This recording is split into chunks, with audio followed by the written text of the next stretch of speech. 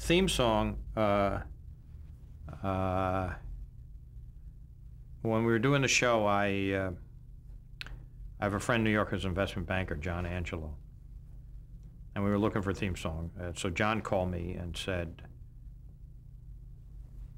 well, John had called me a couple of years before and said his wife Judy had finished raising the kids and was trying to get back in the music business. She was in the music business.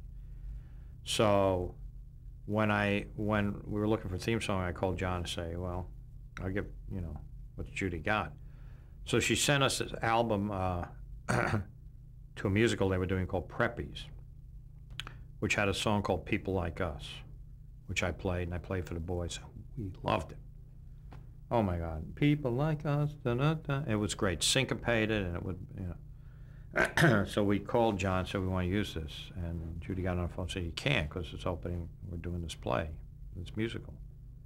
Oh shit, oh no. What else you got? Well, we'll write you something. Okay. So they sent us a tape with 2 songs on it. First song, second song was Where Everybody Knows Your Name.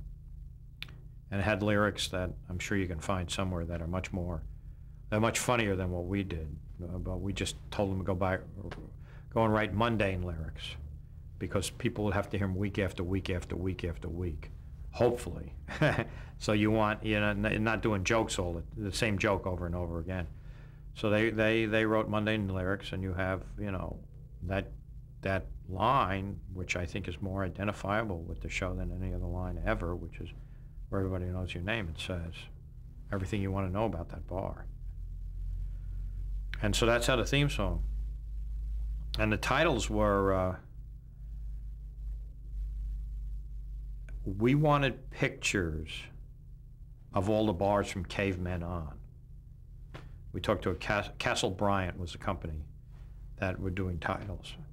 So we said, why don't we have pictures of all the bars from the beginning of time, and you put that together. And they went off and they came back and they said, well, we took your bar and we morphed it into what it was